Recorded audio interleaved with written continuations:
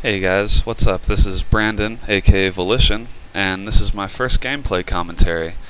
So, I'm bringing you some Black Ops gun game today for my first video, and I don't actually play this game type all that often, in fact, almost never, but it was fun. I found myself in a server last night and thought you guys might enjoy it.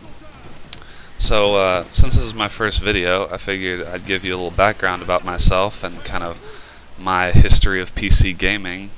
So I started PC gaming back in the Doom 2 days on my Windows 95 machine, and I was probably in elementary school at the time. But I was hooked once I started playing. And once I got into middle school, I bought a game called Star Siege Tribes, which I played religiously for a couple years, and that was a fun game, very fast-paced. Took a lot of skill. After that, I moved on, played a lot of games.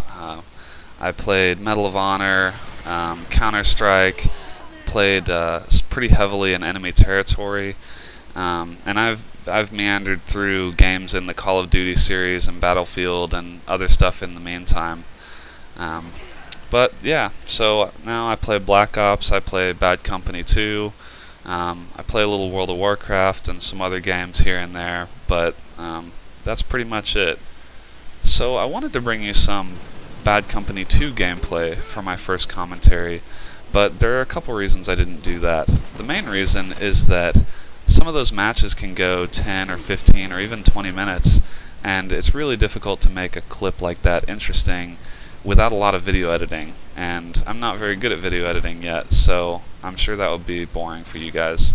The second reason is that Black Ops has theater mode, which, for as much as I dislike some of the things that Black Ops and other Call of Duty games have implemented, theater mode is actually an amazing innovation, and I hope that other games follow suit and have things like this in the future. So anyway, it's easier to get Black Ops footage because I can go back and record it on my own time instead of having to fraps while I'm playing the game, which kind of sucks because it hurts performance.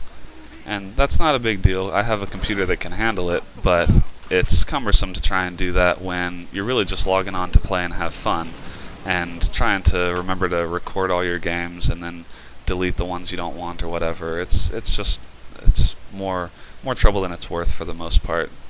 So let's see, we're a little bit over halfway through the weapon tiers on this gameplay. It's not the most amazing first half I've ever had, but I turn it up a little bit here at the end and do pretty well.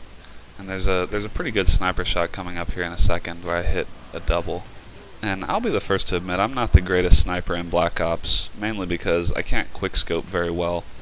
So I normally stick to the SMGs and the assault rifles, but occasionally I hit a decent shot, and you'll see I missed 2 here, but I make up for it with the double right there. So for the second part of this video, I thought we would talk briefly about Battlefield 3 versus Modern Warfare 3, because I read an article yesterday on Ars Technica where the author was talking about the differences between the two games and which one he was looking forward to based on what we know so far. Now, since I'm a PC gamer, you might guess that I'm a lot more excited about Battlefield 3. And you'd be right. And there are several reasons for that. The main reason is that if you've read any interviews with the Battlefield 3 development team or seen any articles about it, you've probably seen that Battlefield 3 is leading with their PC version. There's going to be a lot of new innovations in terms of the game engine, which is new. I think there's going to be a lot of cool stuff going into that game, whereas Activision has a pretty tried and true method for selling the Call of Duty series. It's mainly iterative with each release, and there's not a whole lot of consideration given to the PC experience. It's mainly marketed towards console gamers, and I have a problem with that, especially when you have a game like Modern Warfare 2, which doesn't even have dedicated servers. And that's pretty much a slap in the face to the PC community, which I don't appreciate. And I think it shows that Activision is either completely out of touch with the PC gaming fan base, or they just don't care, or maybe both. But in stark contrast to that, the comments that I've seen come from the Battlefield 3 development team over at DICE seem really excited about developing for the PC first and foremost, and really trying to push some of the boundaries with graphics cards and processors being as powerful as they are today.